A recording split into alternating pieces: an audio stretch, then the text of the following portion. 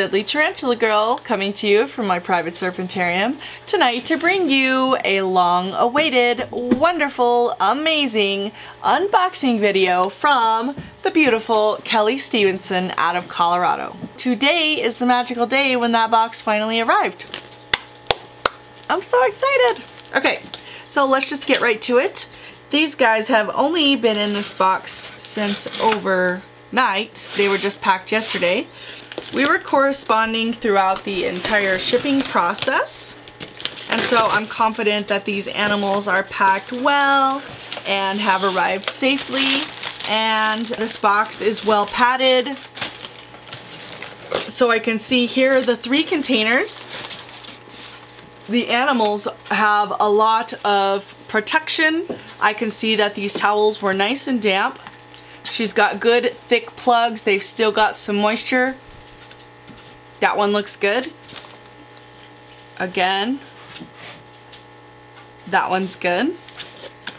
I'll take a closer look at them as I unpack them. You can see that this is the calciatum, and they're not as heavy bodied. Nice plug, good looking animal. Give me a few minutes to get these guys set up and fed. Oh, my bad, I mean watered. I was just going to explain that when you get an animal in, you do not want to feed it for at least 24 hours because they tend to be stressed out. So you want to give them that 24-hour window of time to just kind of settle down and relax, and feed them a day or 2 after arrival. I'll get them set up and watered. I'll examine them and I'll be back in a jiff. Here is the handsome mature male Stromatopelma calciatum. I can't recall the common name. I'm thinking the common name is like something feather leg maybe? I don't remember common names very well. And obviously they vary from language to language, and yeah, I just don't memorize them. So anyway, we do have 2 or 3 girls to pair this guy with. That will be going down very soon. He needs a little rest before we start breeding him, but it won't be long. Let's take a look at the girls. Both of these girls are absolutely stunning. This one's name is Rose.